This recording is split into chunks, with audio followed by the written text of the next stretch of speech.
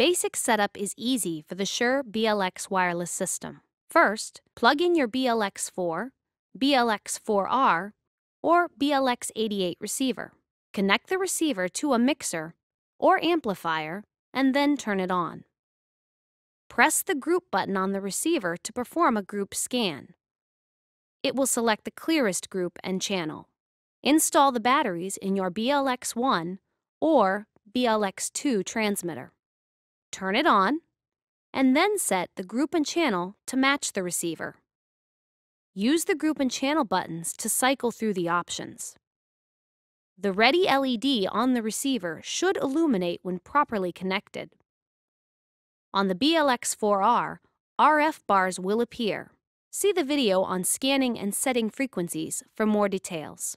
Adjust the gain on the transmitter, and you're ready to go. Watch the video on adjusting gain for more explanation.